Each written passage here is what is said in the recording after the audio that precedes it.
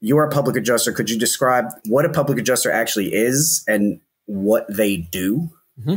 So I like to tell people that public adjusters are really no different than any insurance adjuster. So you're an independent adjuster, correct? Right? Correct. You're an independent adjuster. I always try to explain to people there's three kinds of adjusters. So, I mean, this might be repetitive information for the listeners, but you have your company adjuster, which works directly for, let's say, State Farm, in-house, in a cubicle, inside. Those are the inside examiners, inside adjuster. You've got your independent adjuster who does the field work, goes out, the eyes and ears of the insurance company. And then both those are representatives of the insurance company. And then you've got your public adjuster, which basically does the same thing that the independent adjuster does. Even as far as determining coverage is what I always tell fellow public adjusters.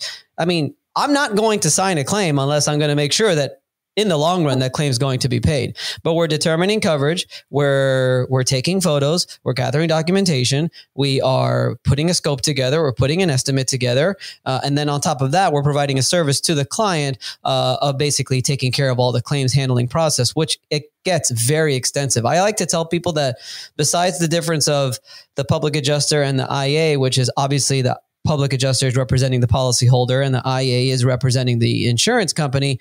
The other difference is that the public adjuster is actually the inside examiner and IA combined, because we have to do the field work and then also have to take that back home, follow up with the insurance company, respond to any kind of disputes, file any kind of disputes, respond through email to any kind of arguments that you have for whatever it is that they're saying. And it could be a pretty extensive job.